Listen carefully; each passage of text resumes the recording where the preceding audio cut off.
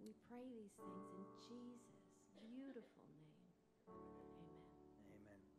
You can have a seat. Blaine, thank you so much for sharing your testimony. I'm so pumped about this new series that we are in, that we're just starting. I'm so excited about Christmas. I'll tell you what, I walked in this morning and the Christmas tree was up, all the decorations around Waterline. It is Christmas at Waterline for sure. It looks gorgeous in here. We got stuff. I don't know what you call this stuff, but it's on the stage. It's beautiful. It's pretty. It's lit up. It's so nice.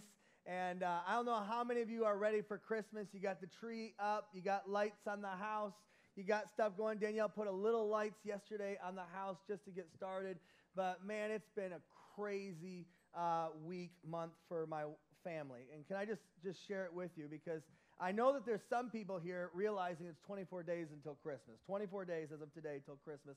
And I can't wait. I'm excited. Christmas is one of my favorite times a year. And many of you have like your planners and you've got it all put together and you're ready to go, and great, wonderful. At the Freed house, it's a little bit different than what we had planned. I'm a planner, okay? I like to strategize, I like to know what's happening, find a lot of hope in it, find a lot of peace in it, really. I like to know what's coming and what's ahead of me. I could not have expected what was going to happen this past couple weeks in my house. So here's how the plan was supposed to work out. We've been saving up for a long time for new flooring in our house. And so we got the new flooring, we're ready to go, and I started in on the project, which I spread out for like 3 weeks. It was going to take a long time. And the first week I was going to take all the furniture, you know what I mean, everything, and move it all out to the garage. Had some friends come help me. So now all that's in the house is like 2 couches and a TV. We got kids, we got to have a TV, okay? So we had 2 couches and a TV, and it's disrupted. You ever have a house like that, just disrupted, like nothing is in the right place, everything's gone, can't find anything? Well, then the next week, I take out the carpet, all right? And so I rip up all the carpet, all the padding, and now it's just concrete, 2 couches and a TV, all right? Because we got kids, so we got to have a TV. So no carpet. We can live with no carpet. We got, just tools everywhere, and then we paint. I don't know if you've painted before. It's awful. And so we got paint, and it doesn't match. And then we got to paint the whole wall because it doesn't match. It's just like we got to change wall colors now. It's just become this project. And we were going well.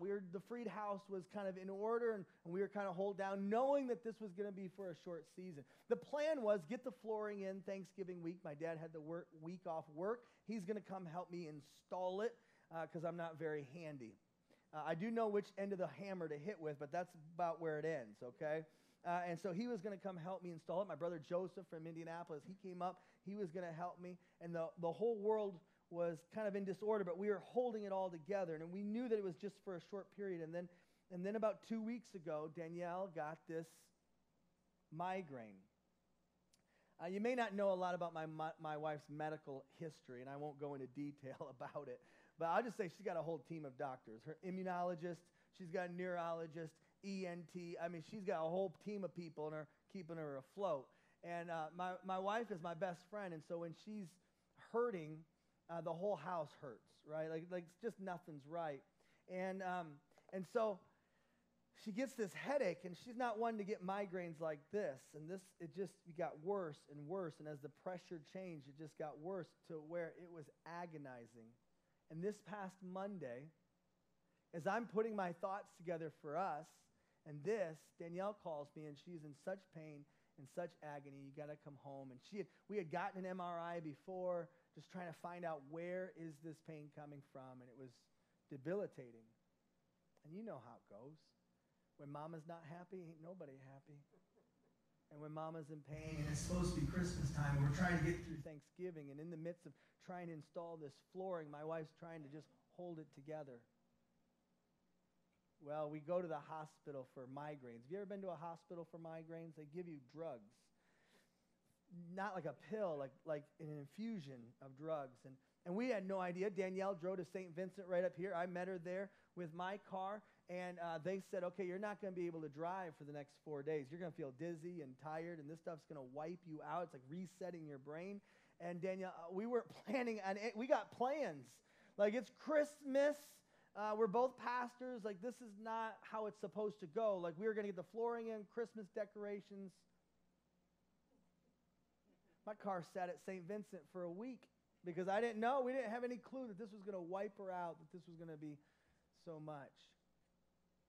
Talk about pain. Talk about change of plans. There's been change of plans in many people's lives. And whenever God changes our plans, or whenever life changes our plans, it can really rattle our faith. And sometimes we can go into Christmas and go, what is going on? Like, how is this possible, God? Where is God when all this pain and all this turmoil? I'll tell you right now, at the Freed House, there's no decorations. There's no tree. There's no tinsel. There's no sign of Christmas. We're just trying to get the furniture back into the house. Thank God my brother came, helped us move this stuff back in. We got couches and furniture. We still got the TV, of course. But we, just get life back together. But not Christmas. We're not ready for Christmas. Our plans have changed, and my wife has been in pain and suffering, and my best friend. So I come to you today very real about this subject, if I can be. Sometimes our plans can change, and we can have our faith rattled. But God is a God that we can trust. And you might be sitting there going, John, that's easy for you to say. You're the pastor. You think about those things. And I'm telling you, it is easy for me to talk about that. And one of the reasons why Waterline goes all out for Christmas and why you have these invitations on your chair, one for you, two for other people, is because we want to help you experience a Christmas you never thought possible before. I think miracles happen during Christmas. I really do. It's because people are very aware that there's something supernatural, something magical that can happen, something that we can all experience, that God is with us.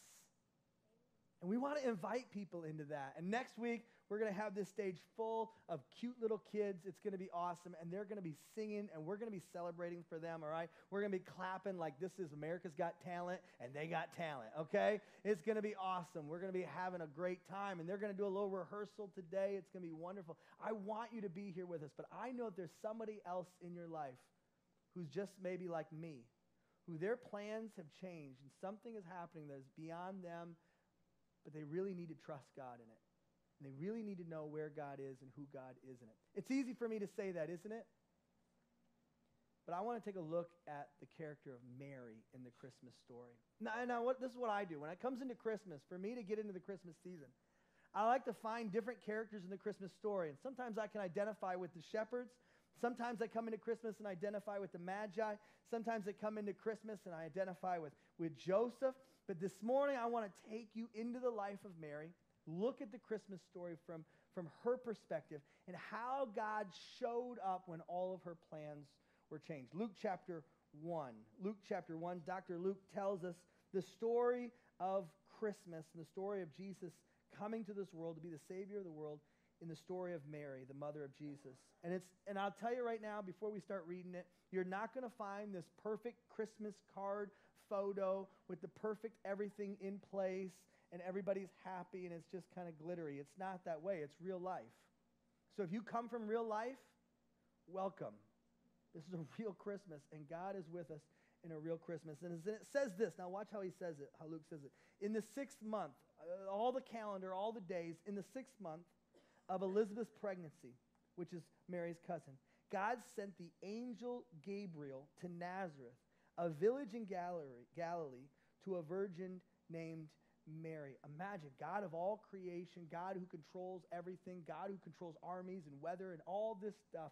He narrows his focus of the whole universe to earth, to this little podunk, small little town in backwoods Nazareth, to this little village in Galilee, to a little girl in a place where there's no running water, there's no electricity, to a little teenage girl, Jewish girl named Mary. He turns his face toward her, and he rests the entire fate of the world on this little girl's shoulders.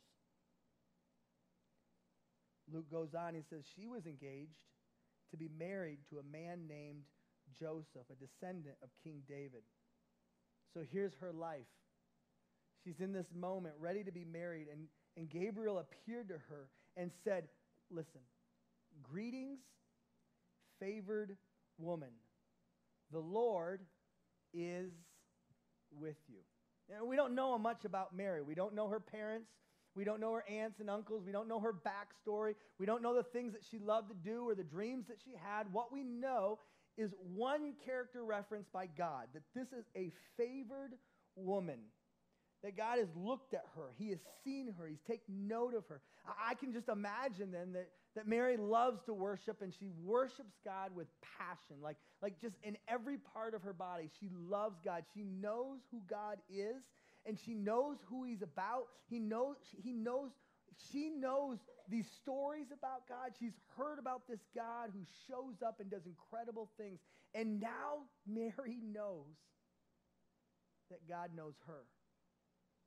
And all those prayers that she had just written from the bottom of her soul, now God says, I know you. I have a purpose for you. I have a plan for you.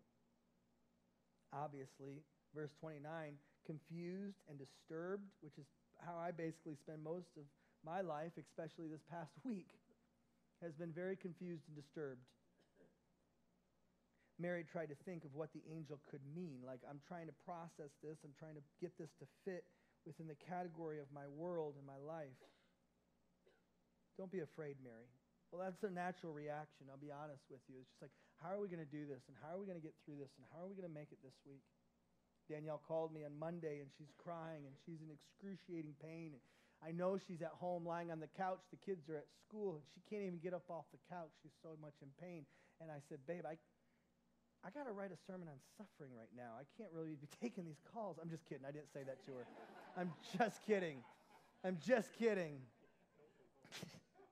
Get your coat. We're leaving. No, I went home to her. I was like, how are we going to get through this? And so don't be afraid, Mary, the angel told her, for you have found, listen to this, you have found favor with God. You found favor with God. God heard her prayers, knows her heart, knows her innermost thoughts, has put her together and created her. And when God shows up and says, I love who you are, don't be afraid. I love who you are. And this Christmas, I want you to hear that too. I just want you to know that God is with you. And he's not with you to judge you or anything like that, but God is with you going, I found favor with you. I love you. It's why you're still breathing, because he still has a purpose for you. He still has a purpose for you. That's why you're still here. It's why you're here at this Christmas right now, surrounded by those people at this time, in this place, in this podunk little tiny town, Indiana, backwoods. God has favor and a purpose for you, even in the midst of changed plans, even in the midst of your pain, even in the midst of your suffering. Well, he goes on and he gives her the purpose. Now, you will conceive and give birth to a son, and you will name him Jesus. And he will be very great and will be called the Son of the Most High. And the Lord will give him the throne of his ancestor David, and he will reign over Israel forever. His kingdom will never end. He's going into all the details about how great and how big God is. And Mary interrupts, time out. How can this happen? I am a virgin. This is not scientific. How is this going to work out? If you're like me, when it comes to your plans being changed, you're trying to put things in categories, put things in boxes. I'm trying to wrap my mind around this, and fear is building, faith is dwindling, and you start going, okay, God, what are you doing? What's happening here? This scientifically cannot even work out. I'm not going to get into the birds and the bees with you, God, but this is not how it works. And the Gabriel, he responds, the angel replied, now watch this. The Holy Spirit will come upon you, and the power of the Most High will overshadow you. So the baby to be born will be holy, and he will be called the Son of God. And what's more, your relative Elizabeth has become pregnant in old age. People used to say she was barren, but she has conceived a son and is now in her 6th month. For the word of God will never fail. Love never fails. Or in some manuscripts it says, for nothing is impossible with God. Nothing is impossible with God. And as Mary is just kind of broadsided, overcome, overwhelmed by this news that you're going to conceive and give birth, all of her plans that she has ever made are now slowly trickling out the door. I mean, think about it for a minute. Mary has plans. She was ready to get married to Joseph. They had met, the love story, the flirting, him noticing her and her noticing him. This romance that is now,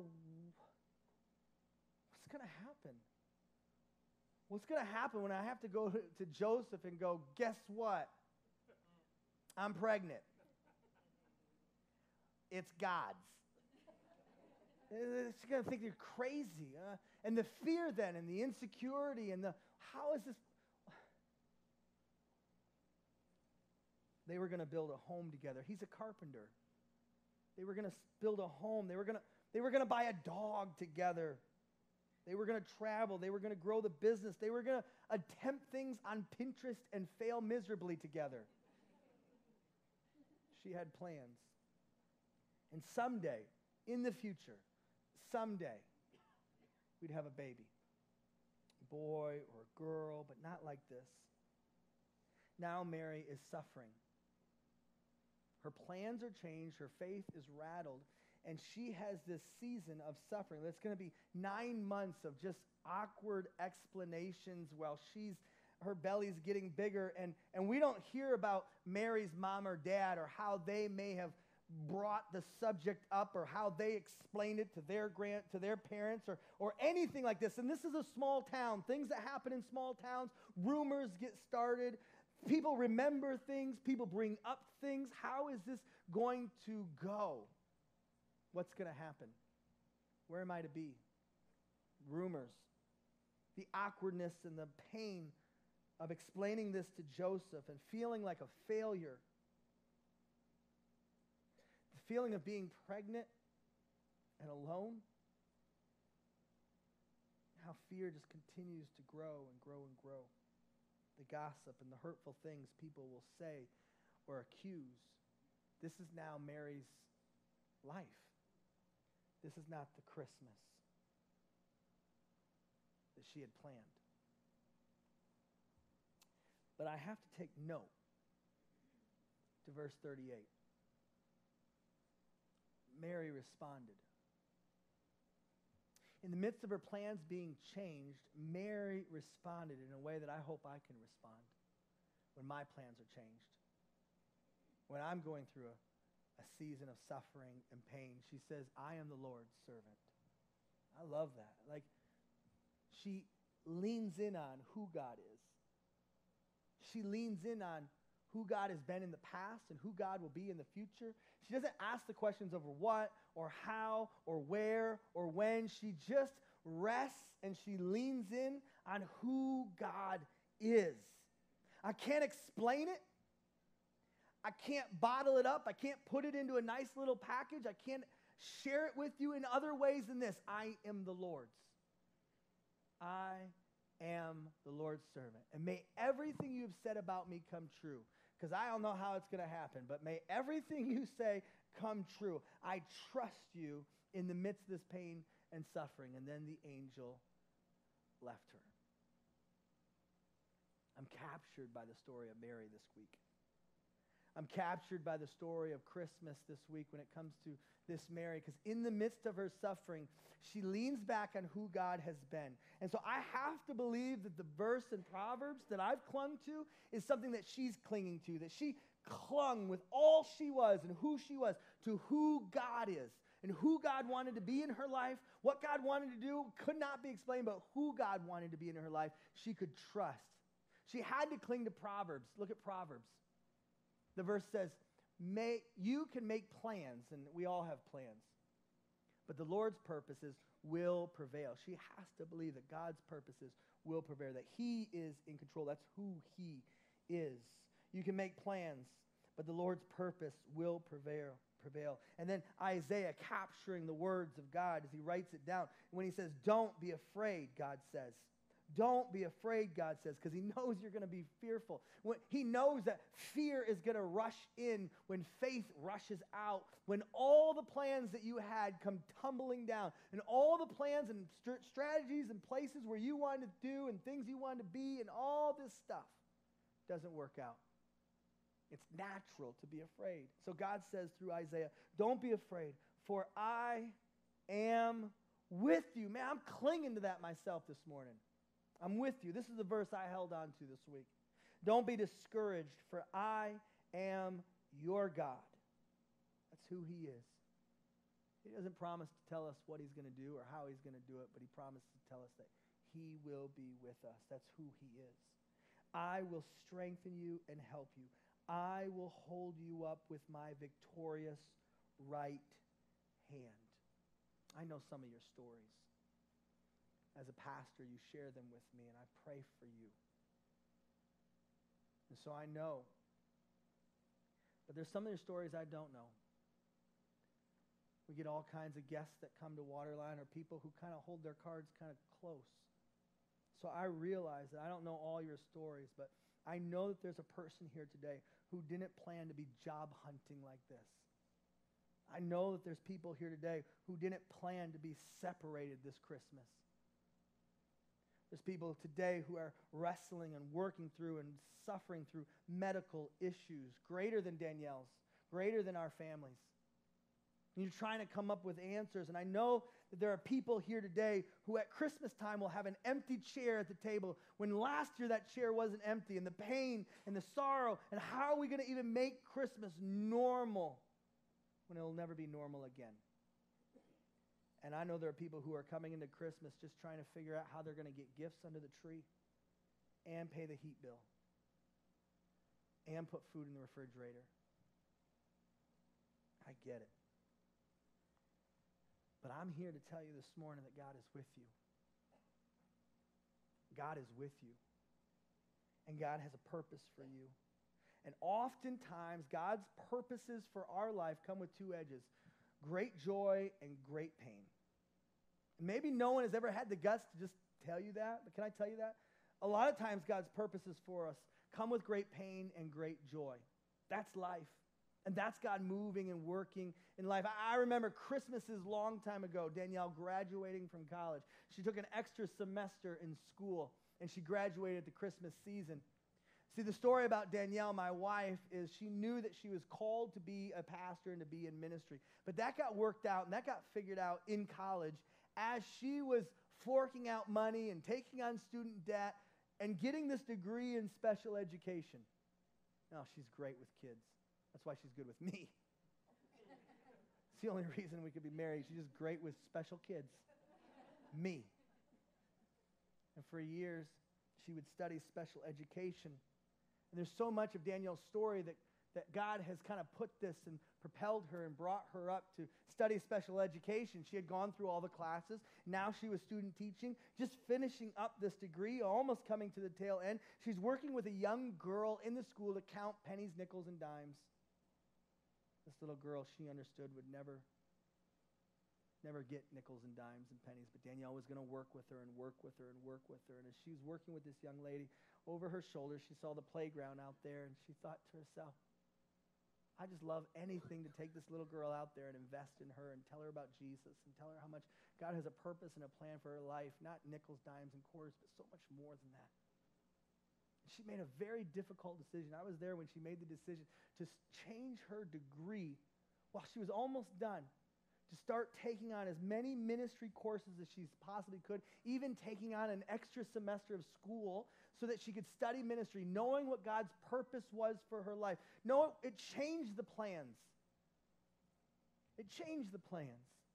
But I watched my wife walk through that, trusting that God had a purpose for her life, even when life's plans changed, even when there was pain in that.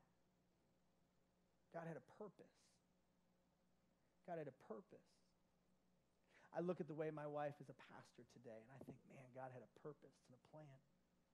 But then I look at the way that my wife loves our boy Dean with all his special needs. I think, man, wow, God, you had a purpose. You had a purpose. And while it comes with great joy, it also comes with great pain. And some of you find yourself in that place of pain. I'm with you. I'm with you this morning. God is with us. Listen to this. Sometimes God's greatest invitations feel like our worst interruptions. I read that and it just popped off the page. I wanted to share it with you. Sometimes God's greatest invitations feel like our worst interruptions. For Mary, there was no midwife, there was no mother or sister to help her. No, there was this hairy, callous carpenter dude, right? He didn't know what he was doing. He's not gentle, and she's just this fragile teenage little Jewish girl, and here he is burly like the ogre. You know what I mean? Like, what is he going to do for her? And that's all she had. How does this make any sense? Here they are in this dugout hole in the side of a hill called a stable with nothing but livestock and itchy straw and hay and animals. And here she holds her naked baby.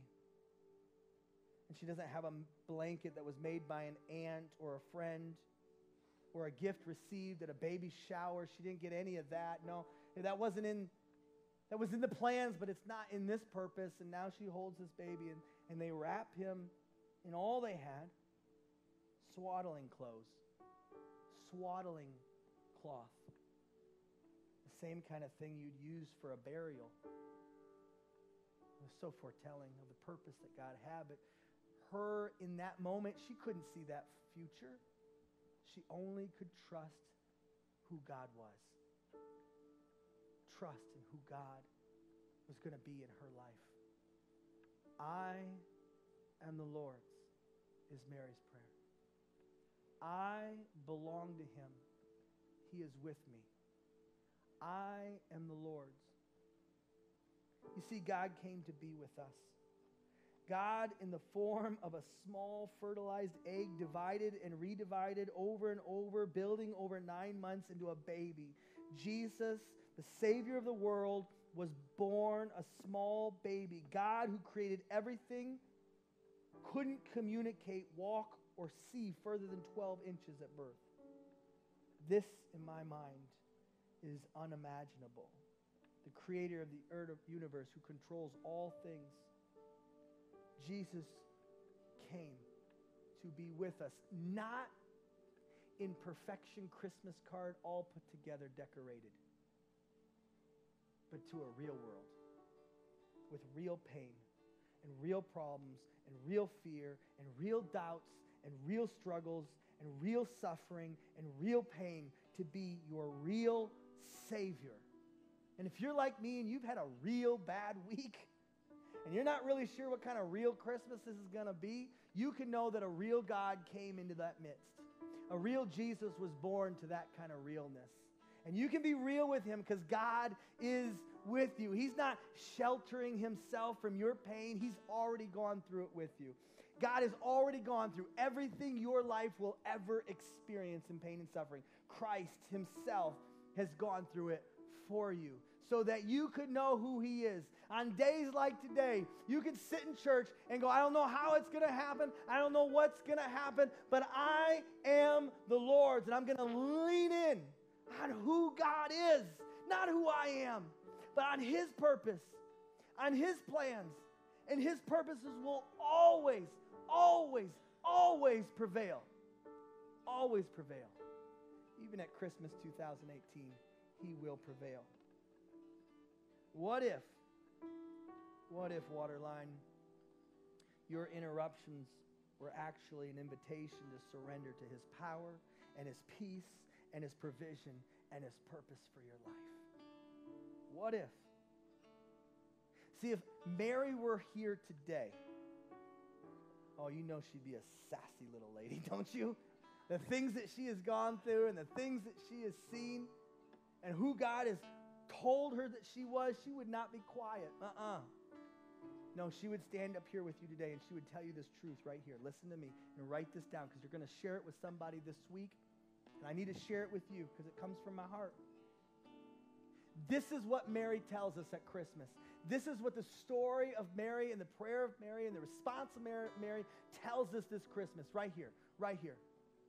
That the more she surrendered to the Lord and his purpose, the more she realized she was surrounded by God's purpose. The more she surrendered, the more she realized that she was surrounded by God. We hear that in the story of Blaine. The more he surrendered to who God was and surrendered his life to him, the more he sees that he is surrounded by Christ. He is surrounded by God's purpose for him. His home is surrounded. His marriage is surrounded. His boys and his children are surrounded. His work life is surrounded. Mary would tell us, the more you surrender, the more you're surrounded. So surrender, respond. I am the Lord's servant. I'm here for you, God. God to be greater, I to be less. Who said that? John the Baptist. Who was John the Baptist's mama? Elizabeth. Who was Elizabeth's cousin? Mary. And where did John the Baptist learn it? Mary. Yeah. And your life, and the pain and the suffering and the craziness that you are going through right now will become the template for your testimony. It'll change somebody's life. Dallas Willard, one of my favorite theologians, he tells this story about a little boy. It was the story that spoke to my heart this week. This little boy, his mom had passed away, died. In fact, Dallas Willard's mom had died when he was a very young boy. So this little boy lost his mom, and he felt overwhelmed with grief and sadness, especially at night. He was overcome with loneliness. I cannot even begin to imagine. And the story goes on that he would come into his father's room and ask if he could sleep with him. But even then, being there next to his father and in that warm bed there, safe, even then he could not rest. He could not find peace. Not until he knew that not only was he with his father, but that his father's face was turned toward him. So there in the dark, he would ask his father, will you turn your face toward me? And with his eyes closed, searching for rest, when the fear would come on, when the loneliness would come on, he would say, Father, is your face turned toward me now? Is your face turned toward me now? Yes, his father would respond. You're not alone. I'm with you. And my face is turned toward you. And when at last he was assured of this, he could rest. And this Christmas, many of us find ourselves in the midst of changed plans. When our plans are changed, suffering can rattle our faith. And this Christmas 2018, be merry. Cling to who God has been and who God has promised to be in your life. Believe and know that God has a purpose for your life. Christmas is your invitation to have peace, having assurance that God's face is turned toward you. Don't be afraid. God says, I am with you. Don't be discouraged, for I am your God. I will strengthen you and help you, and I will hold you up with my victorious right hand. I want to invite you into a journey this Christmas to find yourself in the Scriptures and to allow God to speak to you through the Bible and what God has for you. I believe that God and the Holy Spirit wants to speak to your life this week. As you go into Christmas, for me, I'll be reading this scripture as I'm putting up my Christmas tree, hanging my first Christmas bulbs, putting up lights, allowing the Holy Spirit to speak to my heart, give peace to my mind, and remind me of who my God is. Through Mary's story, through the Christmas story. Call it cheesy, but I'm kind of having a cheesy week. So I wrote a prayer for you called my Merry Christmas prayer. You like this? Merry Christmas? Got that? It's a dad joke. Merry Christmas. Yeah. Maybe you'll remember it But here's my Merry Christmas prayer for all of us, including myself. It says, Lord Jesus, this Christmas, please help me. See that you are with me and that I don't need to be afraid. Show me how I can find peace in you, even in the midst of my suffering. And finally, Father, help me to believe that you are holding me up with your victorious right hand. Would you stand with me? I get it. Some of you come in here this morning and you've had one of those seasons. I'm with you. But God is with you. God is with us. We can come into this place and find hope and peace and confidence. And we're going to bring more people into this place. We're going to fill this place full of people who are in pain and suffering and saying, where is God at Christmas? We can say, we don't know where he's at, but we know who he is. He's with us. He's with us right here in the midst of our life. In the midst of our pain and suffering, he doesn't hold back. He's right here with us. I'm going to pray for you. I want to pray blessing over your family, over your Christmas season. But as I pray for you, will you do me a favor? Would you be praying for somebody else who's not here yet? Would you be putting somebody on your heart and on your mind? Someone who else needs peace this Christmas. They need to know who God is. And they need to know that God is with them. Let's pray. Heavenly Father, your church comes together this morning, and my attention right now is turned towards the people in this room, the people listening online, watching online. God, I pray blessing for these people. I pray that your face would be upon them in the midst of their pain and suffering, as you have promised us throughout Scripture that you are the God who is with us. Emmanuel, God with us, is the announcement at Christmas. This Christmas, God, I know that there are people just like Danielle and I who come into this house today, and we need to know who God is. We need to worship the God, the living God, who is right here with us. I pray blessing and favor on their marriages, on their children, on their homes, around their dinner tables. I pray blessings around that Christmas tree. I pray blessings at that front door and the people that will come in and the people that will go out. I pray blessings, God, in each one of those dark places in that home at night when loneliness and fear can creep in. They would know that your face is toward them. I join them, God, right now in their prayers for the people in their life who don't yet know you. That this Christmas, God, that this church would be that lighthouse, that port in the storm, where they can come in and experience the Savior of the world, Jesus Christ, born in a manger, born into suffering and pain, didn't hold himself back, but came and stepped right into our pain and suffering. Emmanuel, God with us. We love you, Jesus. We praise you. We thank you. In Jesus' name, we all said, amen. Let's stay standing. Let's sing to the Lord.